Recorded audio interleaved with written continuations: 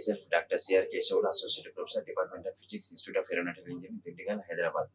Today I am going to discuss about the spectroscopic and jet scan investigation of Nd3 zinc tellurite based glasses. This is one of the important topic from the laser glass spectroscopy. So outline of the today talk is on the introduction.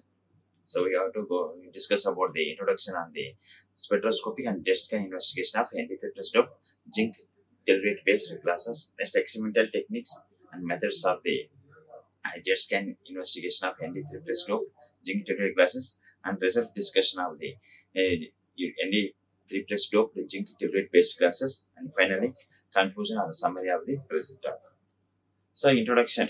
First introduction is motivation of rare earth elements. This is the modern periodic table. In the modern periodic table, we are going to discuss about the lanthanide ions or rare earth elements in the black elements, that is black elements from cerium to lutetium. So in this, we are going to discuss about the Nd doped, that is element number 60, that is Nd doped zinc tellurite based glasses. We are going to discuss about the black element of the Nd3 dope. What are the importance of lanthanum 3+ ions? Among the lanthanum ions, the Nd is very important, prominent rare earth elements. That is mainly it will gives the near infrared region emissions. That is why we are focusing on the Nd3 doped zinc tellurite based glasses. What is the fascinating optical properties of the rare earth elements? That is the luminescence from the F to F transition, characteristic emission of each and every element. It shows the each and every emission, characteristic emission belongs to the rare earth elements, and narrow emission lines, high chromatography purity. Yes, emission colors is not very depends on the ions environment. It depends on the dependent and host dependent and consonant dependent also we can study. Next, large stroke shift also we can study by using the rare earth elements or lanthanide ions. Next, direct excitation in 4F levels is not efficient. Next, incidence luminescence is prepared, and long excited state lifetimes also studied. These are the important fascinating optical properties. So usually lanthanide ions are black elements is shielded of 4F orbitals. Similarly, chemical properties and electrostatic bonding and variable geometry. That means we can choose the different kind of concentration variation and the host variation also we can use to study the different kind of rare earth elements. These are the importance of lanthanide ions. Next, what is the rare earth elements? The 4F and 5F black elements and the unique trivalent state of 4F and electrons shielded by the 5s2 and 5p6 electrons, and so many advantages. Glass is an interdisciplinary photonic platform material due to its high optical transparency and thermomechanical strength and ability to shape into almost unlimited range of geometrical structures and compositions. So these are the importance of glasses. What are the applications involved in the rare earth elements? So laser gain media, fiber amplifiers, optical components, medical accessories, and massive structures and entertainment and etc. These are the important applications whenever rare earth elements are lanthanide ions doped in the different kind of host materials. What are the rare earth elements in the glasses? Particularly, what are the important applications mainly in the rare earth elements? Particularly, the many applications available, but main application is laser gain media, optical fiber amplifiers, etc. These are the very important because laser glasses it exhibit the high stimulated emission cross section at the same time higher lifetime. These are the important parameter to study the different kind of host materials doped with rare earth elements. So main thing is laser gain media and optical fiber amplifiers applications also they are using for the different kind of rare earth elements doped in laser glasses. Next, introduction. So rare earth doped tellurite glasses. We are going to study the zinc based tellurite glasses. That is, tellurite glasses have been a subject of increasing interest in the last few years. Among the oxide glasses, tellurite glasses exhibit the lowest photon energy. This around photon energy is 780 centimeters. Whenever the low photon energy, though tellurite glasses having the low photon energy compared to borate, silicate, and phosphate glasses. So its photon energy value is 780 centimeters. That is a Raman studies, we can study the photon energy band, that is around 780 centimeters, which increases the quantum efficiency of the excited state of Nd3 ions in this matrix and provides the possibility of developing more efficient lasers and optical amplifiers. That is why we are choosing the zinc based tellurite glasses because it's having the low photon energy. It's around 780 centimeters of the Photon energy. That is why it will increase the quantum efficiency in the excited state of the Nd3 plus ions. That is why it is more useful for the near infrared laser applications. It will be useful for the Nd3 plus doped glasses in the base of zinc tellurite glasses. So tellurite glasses are attractive host in order to obtain efficient NIR fluorescence and NIR to visible energy transfer of conversion through electronic transition of the rare earth ions. So this is the near infrared region to visible energy. Up conversion also takes place by using the tellurite based glasses. The addition of optically transparent transition metal oxides such as titanium oxide. This is one of the transition metal ion, that is titanium oxide, and niobium oxide Nb2O5 and tellurium oxide. These are the non-linear optical characteristics of values of tellurium oxide based glasses can enhance it further. Whenever we are adding the transition metal of titanium oxide and niobium oxide and tellurium oxide, this automatically these three important chemical value, it will increase the non-linear optical characteristic, that is N2 value. This N1 is linear refractive index, N2 is non-linear refractive index, will be increasing whenever adding the host material is a modifier as we are using is a titanium oxide or niobium oxide or tellurium oxide.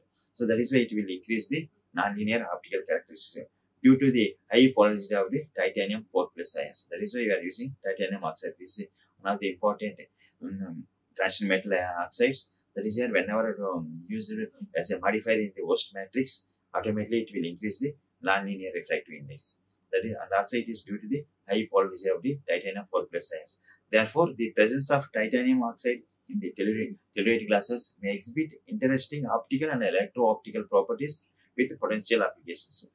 Whenever this titanium oxide is used in the host matrix of the tellurite glasses, automatically it will exhibit the interesting optical and electro-optical properties with potential applications is involved in the tellurite glasses. Next, what is the material selection?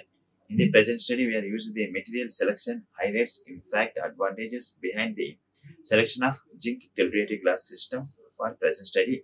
That is spectroscopic and jet scan investigation of Nd3 plus doped zinc tellurite based glasses we are going to discuss in this paper.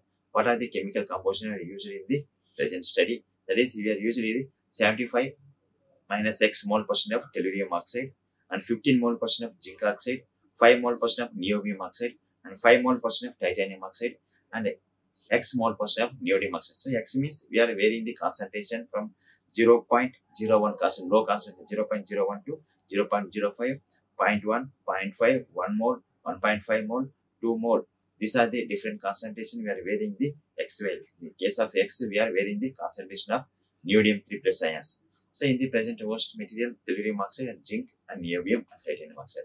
So that is why this is one of the important host material to study the optical and non-linear optical properties. Also, we can study by using the titanium oxide in the case of tellurium based glasses. This is the experimental techniques. Preparation of the glasses. Here, preparation of glasses here conventionally melt punching technique. This is a traditional method or conventional method to prepare the glass materials, to synthesize the glass material by using the conventional melt punching technique. Initially, we need to take the above mentioned chemicals: tellurium oxide, zinc oxide, niobium oxide, titanium oxide, neodymium oxide. These are the different chemicals we are taking to the electrical furnace. First, we need to measure the weight of the each and every chemical. That batch composition we can take is the 25 grams. That 25 grams of chemical we are put into the agate mortar and crush the fine powder. After taking the fine powder, we are put into the platinum crucible and cover with a platinum lid. Then after taking the chemical in the platinum crucible, we keep into the electrical furnace. That is, melting temperature is for tellurite glasses is 780 degrees centigrade for 30 minutes only. We need to melt. Duration time is 30 minutes at the temperature of 780 degrees centigrade. After melting the chemical composition, we have pour into the preheated brass mold. The preheated brass mold at the temperature of 350 degrees centigrade for 10 hours. This we are using for annealing temperature. That is, annealing temperature 350. Why we are using the annealing temperature means, what is the purpose of annealing means, we need to avoid the thermal stress and strain. That means whenever pour into the high temperature 380 degrees centigrade to room temperature, automatically glasses will be break. That is why to avoid that cracks, some break, to avoid the thermal stress and strain, we need to do the annealing. So annealing is we are using at 350 degrees centigrade duration is 10 hours. After 10 hours, we need to cool down the normal cooling from to room temperature. Then after take into the glass sample for cutting and polishing. Then we are study for the spectroscopic analysis. First, initially, we need to study the XRD measurement, XRD profile. So, XRD, we need to measure the, so prepared sample is completely shows the amorphous or the glassy nature or crystalline nature. So, whenever we are studying the XRD profile, we are getting the all the XRD peaks, we are broad peaks we are observing. That means it is completely shows the glassy nature or amorphous nature. Whenever you are getting the soft crystalline peaks, means that shows the crystalline nature. So in our present study, it shows the completely glassy nature or amorphous nature. So we can study for the further characterizations. Next, experimental technique or calibration methods. First, we need to measure the optical absorption spectra. So optical absorption spectra carried out by using the Perkin-Elmer spectrometer lambda 950. That is a model number lambda 950 in the wavelength range from 250 to 2500 nanometer. We are studying the optical absorption spectra. Next, fluorescence and lifetime measurements were carried out by using the, here in this neodymium doped classes, we are studying the only near infrared emission, not visible emission. We are studying the near infrared emission. The measure the FLS 980 spectrometer by exciting at 980 nanometer. We are pumping energy we are using is 980 nanometer, that is NIR wavelength. By laser diode, a spectral resolution of 1 nanometer and instant power of the laser beam power is we are using 650 milliwatt. So NIR decay times were measured by exciting the sample with 980 nanometer laser diode. Power is P equals 600 milliwatt with the frequency of 100 Hz detected with the indium gallium arsenide detector with connected with a digital oscilloscope. We are measuring the lifetime measurements of the NIR decay times of the ND doped zinc tellurite based glasses. So all the measurements were carried out at room temperature only. So these are the optical absorption spectra and NIR emission spectra, and lifetime measurements were carried out at room temperature only. So these are the experimental technique methods of characterization of the Nd3 plus doped zinc tellurite based glasses. Next, result and discussion. First, we need to measure the optical absorption spectra of Nd3 plus doped zinc tellurite based glasses. This is absorption spectra, wavelength versus absorption coefficient.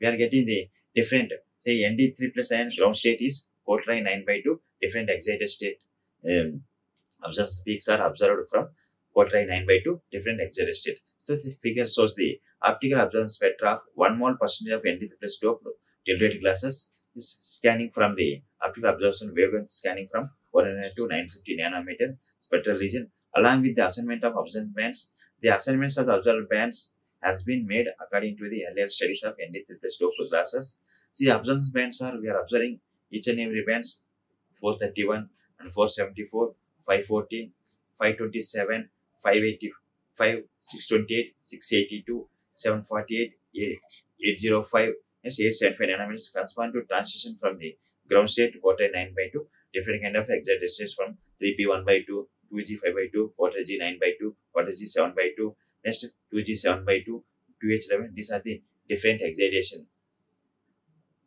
levels from the ground state of the Nd3 plus ion. Quartile 9/2, different kind of excitation states we are observed in the optical absorption spectra. Now, among all the absorption spectra, we are getting highest excitation absorption wavelength is we are getting here quarter g 5/2, 2g 7/2 transition that we are going to use for the emission spectra analysis. See, this is the, by using the optical absorption spectra only, by using the Judah-Fleet intensity parameters, that is Judah-Fleet intensity theory.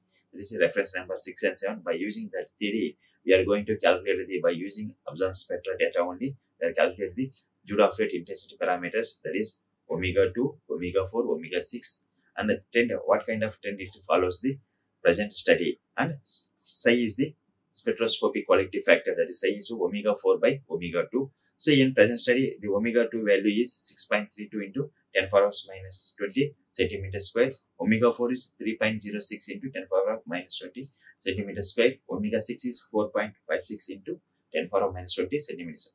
Among the three intensity parameters, omega 2 value we are getting higher value compared to omega 4 and omega 6. So this is shows that the larger value of omega 2 parameter in the present study class indicates the higher covalence and higher rigidity between the Nd3 plus ions to oxygen ion. The oxygen ions is the ligands of the environment surrounded by the rare earth elements of Nd3 plus ions. So this is shows the omega 2 value we are getting higher value compared to omega 4 and omega 6. That is why it shows the higher covalency as well as higher rigidity between the Nd3 plus ions and oxygen O2 minus ions. Next, NIR emission spectra.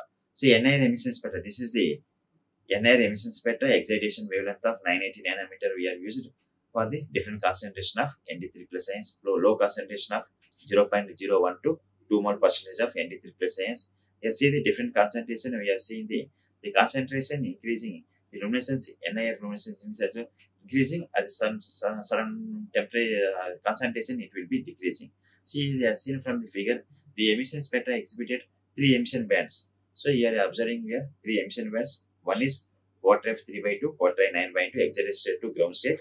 The second one is quarter F 3 by 2, quarter I 11 by 2, next quarter F 3 by 2, quarter I 30 by 2. These are the different emission transitions from the Nd3 plus ions. So in this transition, among these 3 transitions, the transition of 1062 attributed to quarter F 3 by 2, quarter I 11 by 2 transition. So this transition, we are getting the highest intensity transition, that is around wavelength is 1062 nanometer.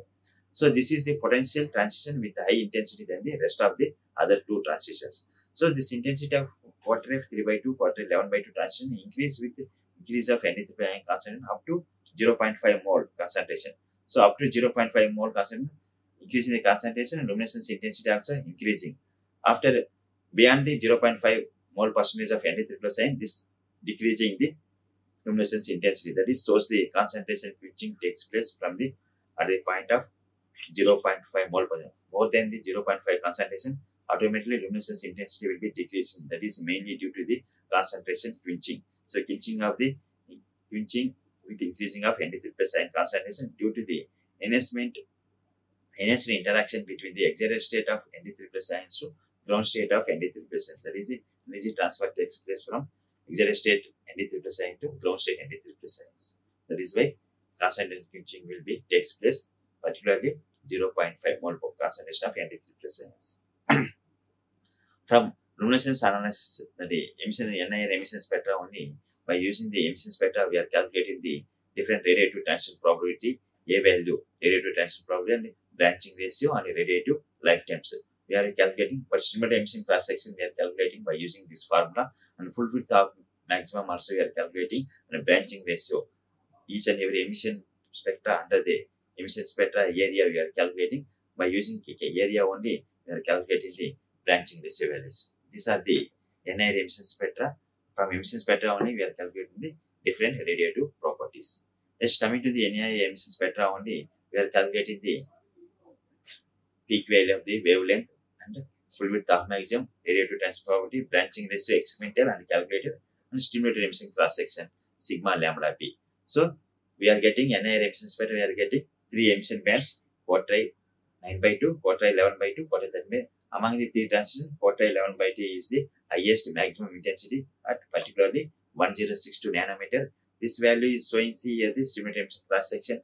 Quarter I 9 by 2 value is 1.03 only, and quarter I 11 by 2 4.83, and quarter I 13 by 2 is 1.33 into 10 power of minus 20 centimeters. So this is stimulated emission cross section. So particularly this wavelength of 1062 nanometer, we are getting the higher stimulated emission cross section. That is why it is useful for the NIR laser emissions. We are using so this is one of the important parameter, because Nd3 plus doped glasses it exhibit the highest luminescence intensity, particularly the NIR region at the wavelength of 1062 nanometer. It's having the highest stimulated cross section. That is why it will be useful for the high power laser applications we are using for the Nd3 plus doped tellurite based glasses. Next, decay time measurements. So decay times of quarter F 3 by 2 level have been measured by exciting the 808 nanometer, focusing the emission is 1062 nanometer for different Nd3 plus concentrations. See all the concentration of the NIR decay lifetimes exhibit the single exponential nature of Nd3 plus. So all the decay lifetimes will exhibit the single exponential nature. From the single exponential, we have found the lifetimes of the each and every concentration from starting from low concentration of 0.01 mole concentration, we are getting the 174 microseconds to higher concentration of 2 mole percent of Nd3 plus ion get in the 66 microseconds. That is the Nd3 plus concentration from 0.01 to 2 mole concentration. This are we are calculated by using the single exponential answer. By using the single exponential curve fitting only, we are calculating the tau experimental values. So it is observed that with increasing of Nd3+ concentration, the lifetime of the quarter 3/2 level is decreased. The quenching of lifetime with increasing the concentration of Nd3+ ions could be due to the presence of cross relaxation process.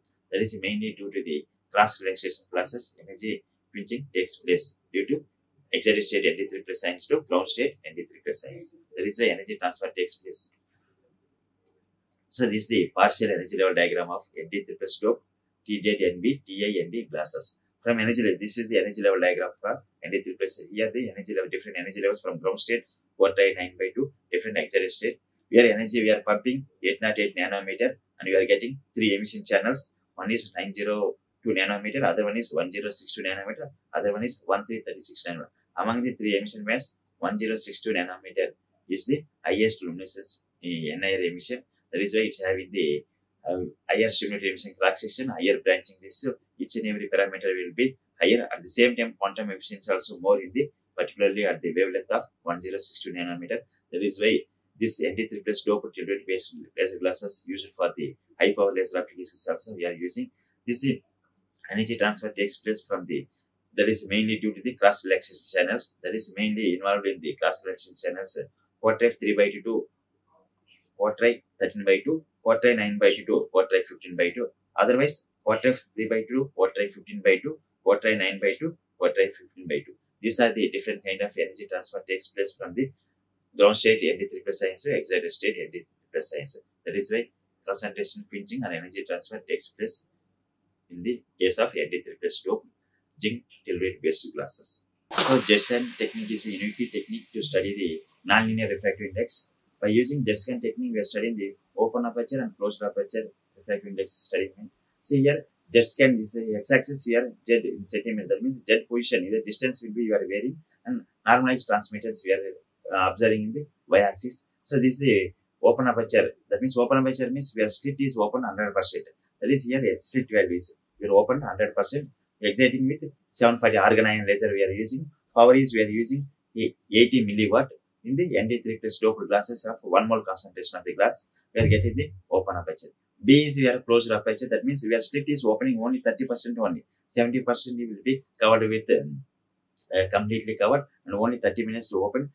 On that 30 minutes slit with only we are observing the closed aperture Jetson profile. By using this open aperture and Jetson closed aperture Jetson profile, we are calculating the nonlinear refractive index and real value of imaginary part of the nonlinear refractive index values. See the Jetson technique, the open and closed Jetson measurements have been carried out in the Nd3+ dope 1 mole concentration of Nd3+ dope glasses. Next chopper, we usually continuous CW laser of titanium sapphire laser with the frequency of f equal 410 Hz. By collecting the data in terms of initial time is 10 microseconds, final time is 750 microseconds. After the chopper is opening, the laser was turned at 740 nanometer. The line centers of the quartile 9/2, quartile and the excited state of the measurements were recorded at low laser pump power, that's 10 milliwatt, resulting in intensity smaller than the 30 watt per centimeter square. The open and closed aperture normalized Jetson transmittance curve could be almost perfectly fitted by the proper expression by using the reference number 8, and it is clearly shown that the figure A and B shows the closed aperture and open aperture. The Z0 value is Z0 is mainly we are calculating by using the phi omega naught square by lambda. So lambda here is 758 nanometer, phi is the 3.4, omega naught is the laser beam spot width. That is we are focusing the titanium sapphire laser. That laser beam focusing width is omega naught. By using that one, we are calculating the Z0 value. That is around 0.47 centimeter has been obtained, and the real and the imaginary part of the nonlinear refractive index is N2. That is a real part of nonlinear refractive is 2.1 in 10⁻⁻8 centimeter square per watt, and the imaginary part of nonlinear refractive index N2 double dash is 2.4 into 10⁻⁻8 centimeter square by W. These are the N1 dash and N2 dash. These are N2 dash and N2 double dash. Therefore, The condition of Z0 less than L, that sample thickness is 0.2 centimeter. Z0 you are getting the 0.47 centimeter. It should be less than 0.2. Has been satisfied the calculated values of polygenity, delta alpha p, polygenity absorption coefficient, that is delta alpha p is 4.2 into 10 power minus 20 centimeters square. Delta sigma is 1.1 into 10 power minus 20 centimeters square. These are we are calculating by using the jet scan technique only. We are calculating the non-linear refractive index of N1, N2 dash and N2 double dash. These are real part and imaginary part of the non-linear refractive index we are calculating by using the jet scan. At the same time, you are calculating the delta sigma and delta alpha p values also we are calculating by using the jet scan technique. Next, finally, conclusion. The zinc tellurite based glasses Nd3 science have been prepared and characterized their optical and luminescence properties, and time resolved jet scan studies also we have studied, and judo fluid parameters have been used to predict the radiative properties of the important luminescent levels of 1 mole concentration of tellurite based glasses. The emission spectra of the present glass shows the strong near infrared emission, particularly at the wavelength of 1062 nanometer. Corresponding transition is port F 3 by 2, port I 11 by 2 transition with highest stimulated emission cross section is 4.8 in 10 power minus 20 centimeters square, and experimental branching ratio is 59%. Figure of merit value is 63.2 into 10 power minus 25 centimeters. And quantum efficiency we are getting around 79%. The decay time of the IARE emission is port F 3 by 2 level decreasing with increasing of Nd3 concentration in the present glasses.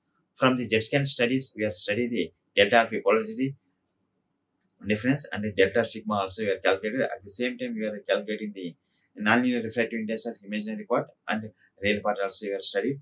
So finally, the Nd3 plus doped materials, this property is very interesting for the nonlinear applications and high power laser applications also. We can useful for the tellurium based Nd doped glasses. So these are the references involved in the present study of the spectroscopic and jet scan investigation of Nd3 plus doped zinc tellurite based glasses. So these are the important references. So this paper is published in the Journal of Luminescence in the year of 2017. So in this study, we are focused on the spectroscopic analysis of the absorption spectra, NIR luminescence and lifetime measurements. At the same time, we are measuring the jet scan investigation of Nd3 plus doped zinc tellurite based glasses. These are the references cited in the present work. So, thank you. Once again, thank you. This class will be continued in the next session. Like, share and subscribe. Hit the bell icon for more updates.